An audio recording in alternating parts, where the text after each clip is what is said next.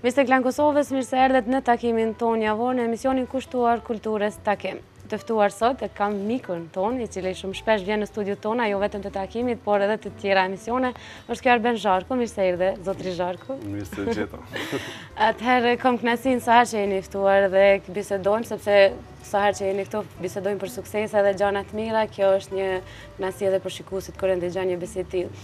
Do të flasim për subvencionet që janë ndarë për vitin 2014 për filma që janë përzgjedhur, ka qenë një konkurrencë e madhe.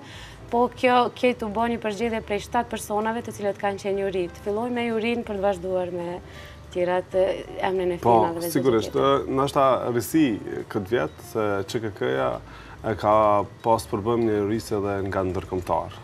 Hera tjera nuk i kemi pas, si vjetë kemi mendu që për me pas një vlerësim edhe me nivel pak ma të lartë, edhe me njerëz që kanë eksperiencë të madhe në Evropë, edhe për një fakt tjetër që filmat kosovar pretendojnë me bëj koproduksion me shtete evropiane, për me hapë edhe rrugë tjera, domethënë si për festivale, si për koproduksion, kemi menduar që me gjetë njerëz eksperta të cilët janë shumë të rëndësishëm në industrinë e filmit në Evropë, na kanë nderuar sidomos prezenca e selektorit të Berlinale, zoti Nikolaj Nikitin, njeri me influencë shumë të madhe në festivalin e Berlinit, po edhe në festivale tjera, pastaj skenaristi, dekani i shkollës më të mirë evropiane, asaj të famus nga Praga, zoti Pavel Jek, pastaj kryeredaktori i magazinës Cine Europa, i cili gjithashtu tash po shkruan për krejt procesin edhe për Kosovën se eksperiencën që ka pas në magazinën e tij.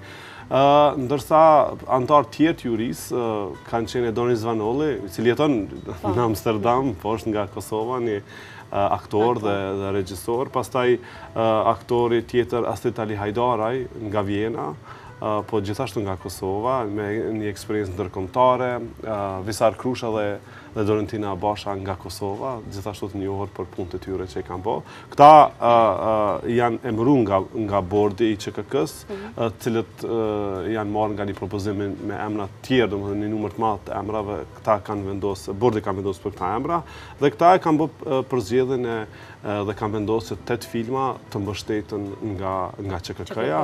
Sigurisht një numër më i madh se hera tjera, për shkak edhe të buxhetit që është rritur nga QKK-ja, edhe kjo besoj që është një lajm i mirë për gjithë ata që merren me film në Kosovë. Po, këta emra të cilët i përmendet, të cilët e kanë pas një punë shumë vështirë, sepse ka pas regjisorë dhe skenaristë të cilët kanë qenë në numër të madh, ka qenë periudha e gjatë për të vendosur apo?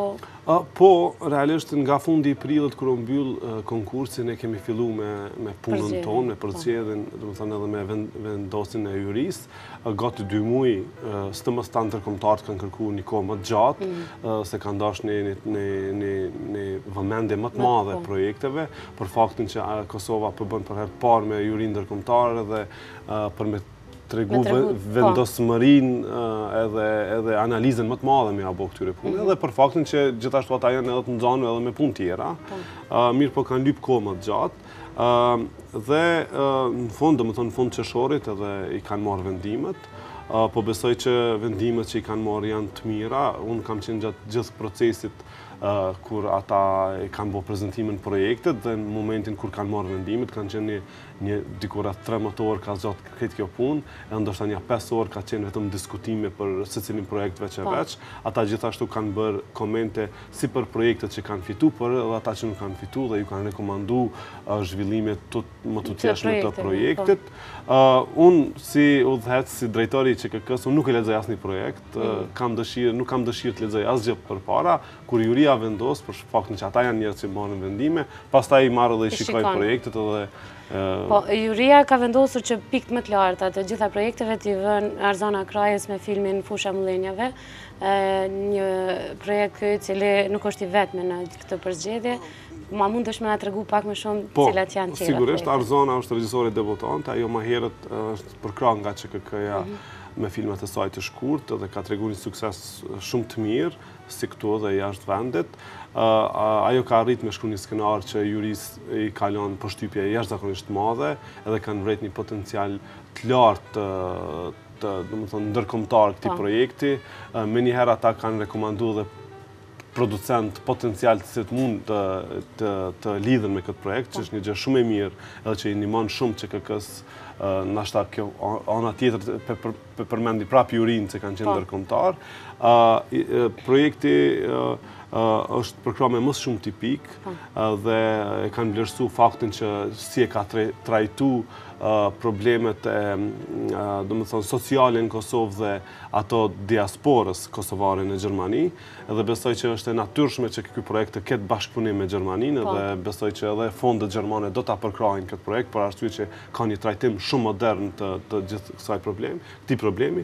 Pastaj projekti tjetër që është vlerësuar shumë është Faton Bajraktari, një regjisor tjetër, gjithashtu i ri debutant në këtë rast, i cili gjithashtu ka pas një prezantim të jashtëzakonshëm dhe skenari i Zymer Kelmendit në këtë rast është vlerësuar jashtëzakonisht mirë, një tematik që e prek pas luftën në Kosovë dhe shoqërinë kosovare.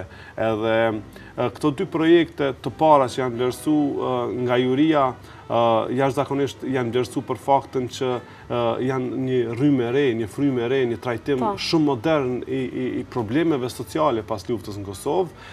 Sigurisht Evropa janë lodh pak me tregimet luftës dhe me gjëra tjera për cilat nuk kemi vetëm ne që i trajtojmë, po i kanë trajtuar kroatët, bosnjakët, edhe pak a shumë janë lodh nga Ballkani që vazhdimisht të merren me temat luftës. E këto trajtimi temave të reja e kalon përshtypje dhe kanë shpresuar se një rrymë e re e filmbërjes në Ballkan po vjen nga Kosova dhe kjo është një vlerësim shumë i rëndësishëm. Pastaj tu e pa potencialin e madh artistik dhe gjithashtu regjisorial. Projekt tjetër është përkrah regjisori Gjergjuvani, i cili trajton gjithashtu një temë në Kosovë, një film që... Përgjithësi filmat janë të cilat kanë bëjnë diçka me kosovarët, Kosovën pavarësisht kohën e luftës apo të pas luftës? Absolutisht, edhe për këtë arsye, domethënë kjo është një koproduksion madhor që konsiderohet që bëhet Kosova me Shqipërinë. Gjergjuvani një regjisor që kalon gjurmë kështu në kinematografin botnore me filmin e tij Parulla, i cili ka qenë në Cannes, dhe ata e kanë pa potencialin e këtij filmi, gjithashtu që besojnë që ky film ka me pas sukses të madh ndërkombëtar. Krahas këtyre tre filmave, juria ka vendosur që si përkrahje minore që quhet, të bëjnë një koproduksion me Izraelin, një film që është vlerësuar shumë, një skenar që është vlerësuar shumë, dhe një prezantim jashtëzakonisht i mirë nga producenti dhe regjisori dhe producentja kosovare. Ky projekt do të ketë aktor kosovar dhe ekip kosovare kreative që do të udhtojnë për Izrael dhe do ta bëjnë bashkërisht filmin. Për neve kjo është shumë e mirë që kosovarët shkojnë e punojnë për vende tjera dhe ndihmojnë kreativisht. Ka pasur nevojë me marrë ekip të tyre. Po, sigurisht, edhe më besoj që kjo ndikon edhe në eksperiencën që e fitojnë ekipet kosovare. Tjetër film është me Maqedoninë në september, që gjithashtu në film janë shqiptarë, parasysh që trajton Maqedonia është një vend multietnik dhe aty ka karaktere shqiptare dhe sigurisht që do të luhen nga aktorë kosovar, nga ekipe kosovare që do të jenë në Maqedoni dhe besoj që filmi do të xhirohet edhe në Maqedoni, po ndoshta edhe në Kosovë. Këto janë dy projektet për zhvillim, koproduksionet minore që quhen, edhe besoj që në këtë rast kur e përmendim koproduksionet minore, ne kemi bërë një film me Shqipërinë të regjisorës Iris Elezi dhe Tomas Logoreci, i cili premierën do ta ketë me 5 Korrik, pra të shtunën në Karlovy Vary. Karlovy Vary është ndër festivalet kategorisë A dhe jemi shumë të gëzuar që bashkë me Shqipërinë kemi arritur në këtë nivel dhe shpresoj që gjithë këto projekte tjera ta kenë këtë sukses, domethënë të kenë potencial ndërkombëtar dhe botat një pjesë tjetër të botës tonë përveç asaj që kanë pana për media. Projekte tjera që kanë mbështet juria janë për zhvillim më të tjeshëm të skenarit. Juria ka vlerësuar një punë të jashtëzakonishme të regjisorës dhe skenaristit Lendita Zeqiraj, e cila pati një sukses të madh edhe me filmin Ballkoni dhe kanë vret një potencial të madh në skenarin të cilën është duke punuar Zeqiri. Dhe besoj që përkraja jonë në zhvillim skenari ka me arrit edhe në nivel pak më të lartë, se juria ka pas disa dilema me disa trajtime edhe komente që e ka bërë për këtë film. Pastaj projekt tjetër për zhvillim skenari është Fatos Berisha për filmin Flying Circus, i cili trajton gjithashtu një temë shumë interesante të para luftës, në fakt është e bazuar në ngjarje të vërtet, ku një grup aktorësh nga Kosova udhtojnë ilegalisht përmes malit të zi dhe shkojnë në Shqipëri për me dhënë një shfaqje në një festival në Tiranë, dhe besoj që gjithashtu juria ka besu në potencialin dhe në trajtimin komik të kësaj teme. Dhe film tjetër i cili është përkrahur në zhvillim është i regjisorit dhe skenarist Iliran Hima, i cili është i bazuar në novelën e Fatos Kongolit. Besoj që ata gjithashtu kanë besu që fakti që është bazuar në novelë të një autori shumë të njohur, edhe trajtimi dhe puna e shkëlqym e regjisorit dhe të mahershëm, atëherë mund të sjellë një film të mirë. Këto janë projektet kështu të cilat janë mbështetësi. Mos më harru që kanë qenë edhe 7 filma të metrazhe të shkurtë, 4 dokumentar dhe një film animacion, të cilat janë përkrahur nga QKK-ja. Po të ndalemi pak të zhandret e filmave, e cekëm që lufta para lufta, mbas lufta moderne, apo a janë komedi ndonjërin prej tyre? A trajtojnë diçka përveç Fatos Berisha që e the që në një sens të humorit e sjell ndoshta një tragjedi, sepse ajo ka qenë tragjedi kur të shkon ilegalisht edhe e jep një shfaqje një punë që është e detyrueshme për ta. Sigurisht. Përveç Arzona Kraja, e cila trajton është më thellë një dramë të një shoqënisë për një periudhë më të gjatë, domethënë, filmi i Faton Bayraktarit, që me skenator Zumber Kilmendit, trajton, është një tragikomedi, them ashtu, një trajtim shumë i mirë, një situate pas luftës me një mos ta zbuloj shumë se nuk është edhe për detyrë, mirë po trajton në mënyrë tragjikomike, besoj që publiku do t'i pëlqejë, se është gjithashtu një dramë e thellë, mirë po trajtimi dhe qasja është shumë tragjikomike. Pastaj filma tjerë është filmi September, që gjithashtu është një dramë komedi. Ka një frym më pozitive këtë vit që kanë sjellë regjisorët. Trajtimi është shumë modern, kështu që nuk besoj që ka me pas filmat që më herët kanë qenë, të cilët ndoshta kanë ngecë pak sa i përket trajtimit, se filmat me luftën mund më bëhe, vazhdimisht ka filma se luftra në botë ndodhin gjithçka, mirë po ndoshta ka mungu një trajtim ma modern ose njerëzor, për faktin që edhe publiku edhe në Kosovë, po edhe me gjerë nuk po refuzojmë thënë ballma me këta filma, se na keni lodh. Se ju vetëm filma edhe në teatr nëse dohen me shku prapë kemi trajtimet e njëjta. Besoj që një frymë e re po vjen edhe e di që keni pas shumë punë këtë ditë edhe jeni të lodhur, por a mund na tregoni përfund si po shkojnë xhirimet e filmit Babai me që kanë filluar para pak javëve?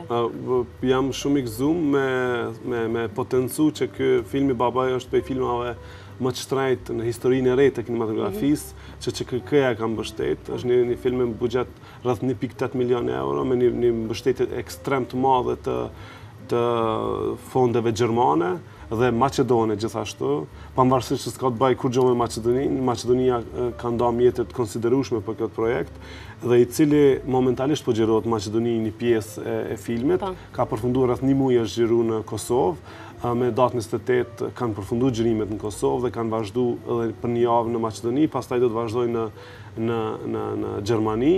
Është shumë e mirë që përveç anës kreative është një ekip shumë e madhe kosovare teknike të cilët po janë në Maqedoni dhe do të shkojnë në Gjermani. Ata do të mësojnë nga kjo eksperiencë, po për faktin që është mbi 95% e skenarit në gjuhën shqipe, janë aktorë kosovar dhe ne besojmë në potencialin e madh të regjisorit Visar Morina dhe besojmë shumë suksesin e këtij filmi, i cili do të përfundojë së shpejti dhe besoj ka fundi i këtij viti do ta kemi versionin e parë të filmit.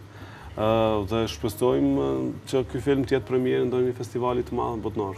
Shpresojmë ne, unë falenderoj shumë që gjithmonë gjen kohën me ardhi këtej. Faleminderit shumë për juve. Faleminderit edhe juve miq, mos harroni të takohemi prapë të premten në ardhshme në ora 15:10. Mirëmbëjtje.